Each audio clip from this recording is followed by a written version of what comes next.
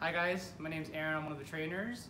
Today my topic is how to deal with muscle soreness after an exercise. So there's a few ways that you could help fix that issue. The first way is going to be SMR. That stands for self-myofascial release. So what that means is a normal muscle, see on the inside, it's flat. Now if you have a tight muscle, think of it as a ball. So the point of SMR, what you would do is you would use either a foam roller, a ball, or a massage gun. So if you have a tight muscle, you're gonna use this to hit the muscle and it's gonna help release the muscle, okay? The second way you could fix muscle soreness is by stretching. So there's two types. You could either do static or dynamic. I'd recommend to do both.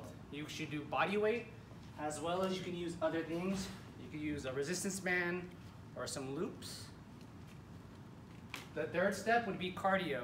Now when I say cardio, I don't mean going outside and just running really fastly. It's gonna be very light cardio, maybe a nice walk outside, go for a nice swim or a hike, but do not run.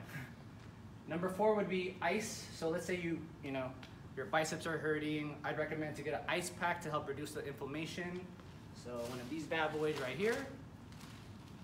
Next step would be heat. So you get a heating pad. The heating is meant to increase your blood flow to your muscles.